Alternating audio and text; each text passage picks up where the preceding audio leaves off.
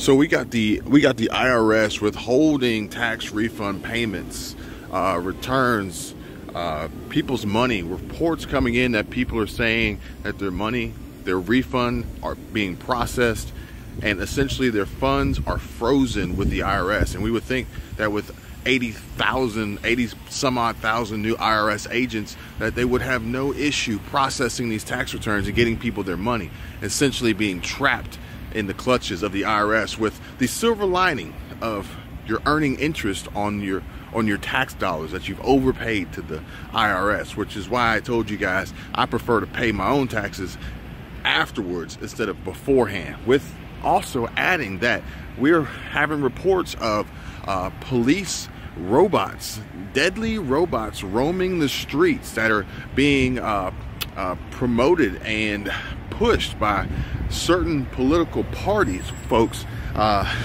Crazy times. We also have the Delta contract with airlines and pilots, Delta contract with United Airlines, folks. Crazy stuff, as well as these rich folks out here in power thinking that they can throw their weight around and get whatever they want and do whatever they want, break the laws, not only be found guilty in a court of law, but then justify their excuses and reasoning behind why they shouldn't or ultimately will not go to jail. And meanwhile, JP Morgan Chase CEO Jamie Dimon warns that this recession is going to be quite a hurricane, and inflation is literally preparing to wipe out those who are not prepared. Check this out. Dimon warns inflation could drag us into recession next year. It could be a hurricane. JP Morgan CEO warns inflation eroding American savings, likely to cause a downturn. Now, these are things that we have already been talking about in the past.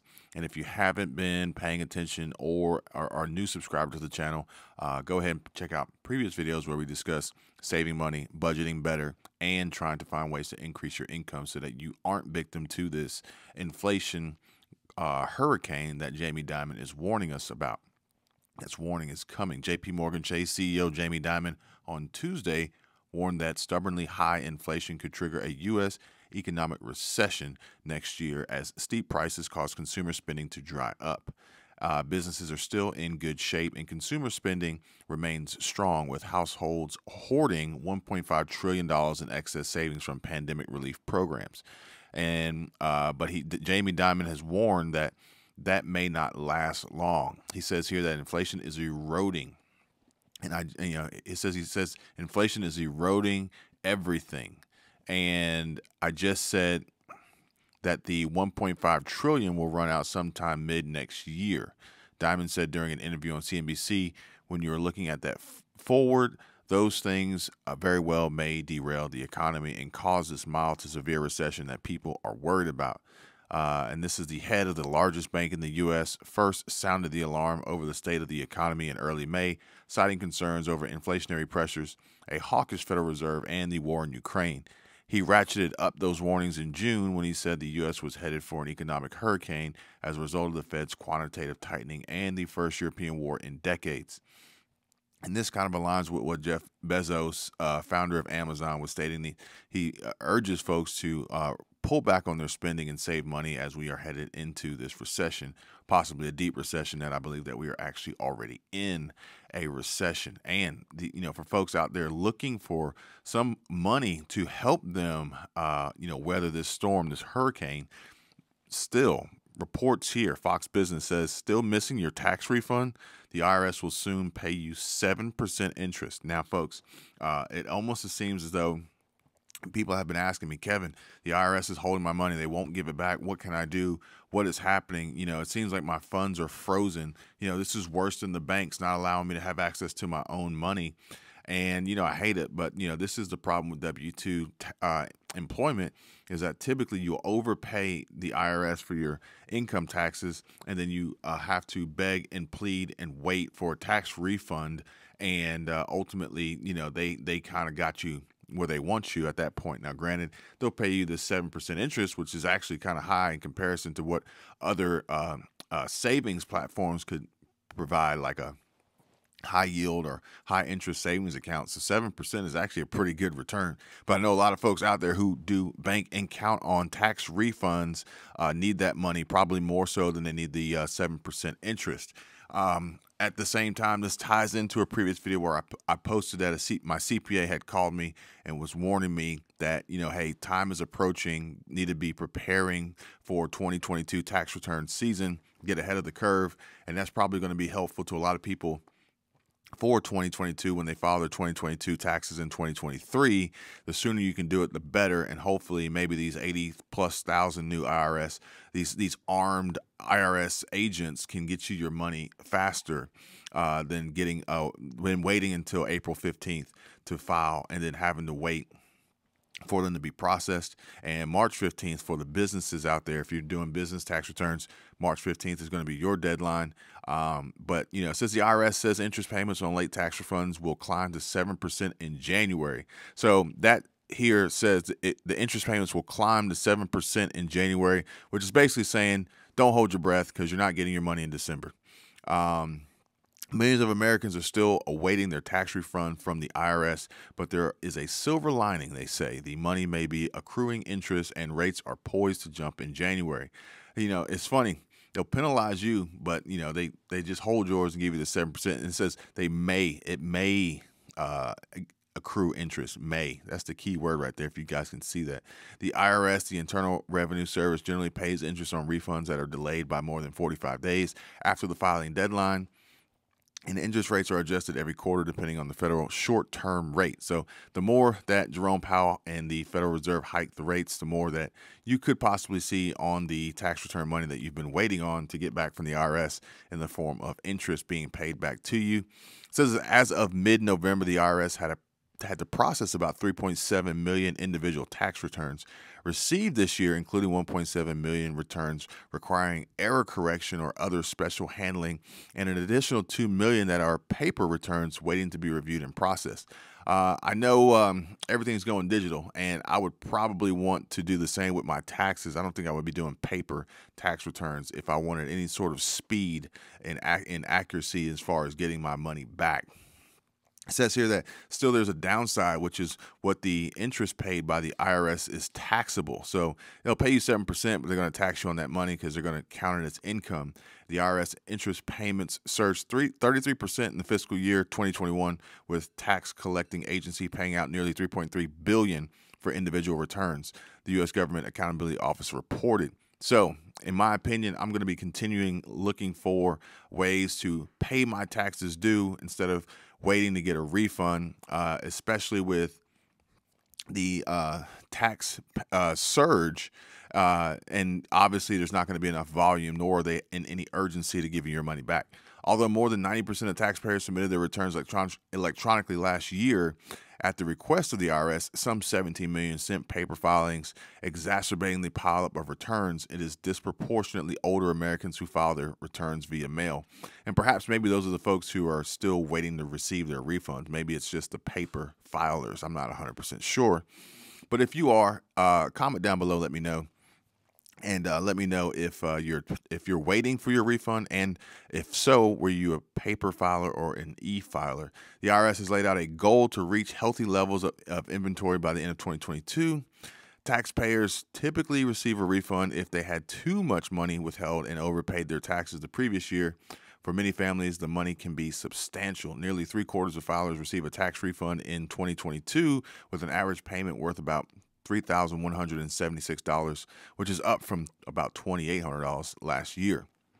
And, folks out there asking me, hey, what are ways that I can earn a cash-based business that won't be reported because I don't want to have it interrupt any of my other income streams? Well, folks, come on over to the network. Let's have that discussion and conversation so we can discuss the cash-based businesses out there that won't necessarily be reported, and some of the ways that you can position yourself and strategize to increase your income. United Airlines CEO says proposed Delta contract could set benchmark for other carriers.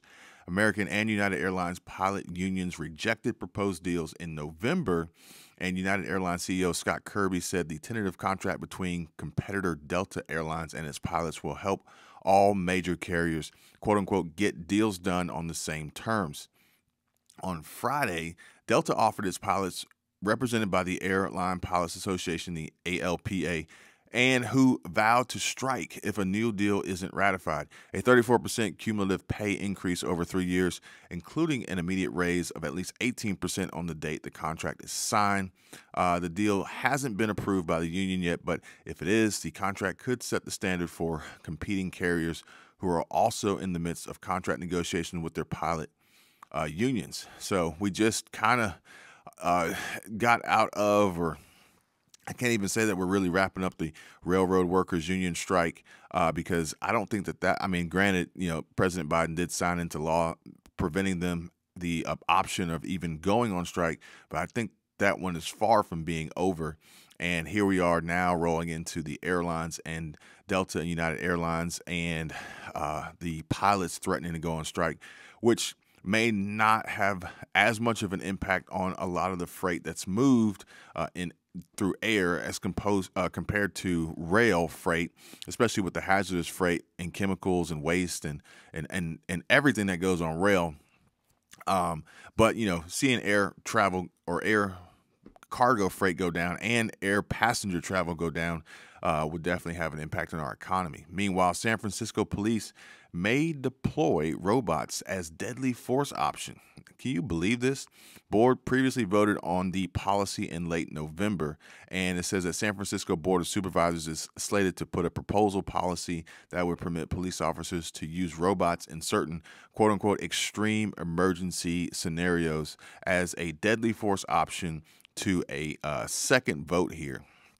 And the vote is scheduled for Tuesday, which is today. And when when I recorded this, Tuesday the 6th, and when the 11-person panel must vote on a policy that would allow the San Francisco Police Department to use robots as a deadly force option in instances where risk of loss of life to members of the public or officers is imminent and officers cannot subdue the threat after using alternative force options or de-escalation tactics, or conclude that they will not be able to subdue the threat after evaluating alternative force options and de-escalation tactics.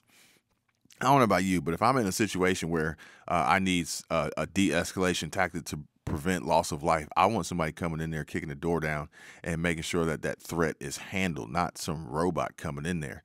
Here you see this, looks like a police officer driving this robot down the street. Perhaps maybe they're going to have to come up with a wireless option so that it can actually be an effective option to protect life.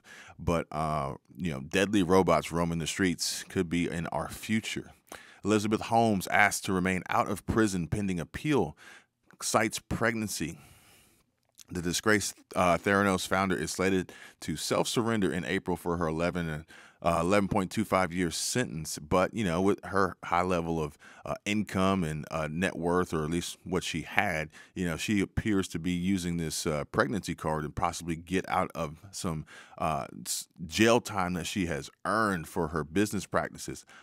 Elizabeth Holmes has requested that a federal judge allow her to remain out of prison while she appeals her federal fraud convictions, arguing it in part that she is not a flight risk due to her close family ties and pregnancy. Nice call there, lady.